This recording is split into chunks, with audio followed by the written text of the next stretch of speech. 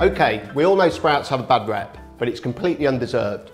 Treated with care, they're the unsung heroes of the Christmas dinner, incredibly versatile as a leftover. Today I'm going to turn them into a tasty pesto for pasta or spooning over grilled fish and vegetables. It couldn't be easier. Toast hazelnuts and pine nuts. Quarter 175 grams of sprouts and peel 3 garlic cloves. Add these all to a blender alongside 85 grams of pecorino, a glug of good quality olive oil and the juice of a lemon. Be sure to steadily season with a good pinch of Maldon as you're blending to ensure the flakes are fully mixed through and really bring out the flavour of the sprouts.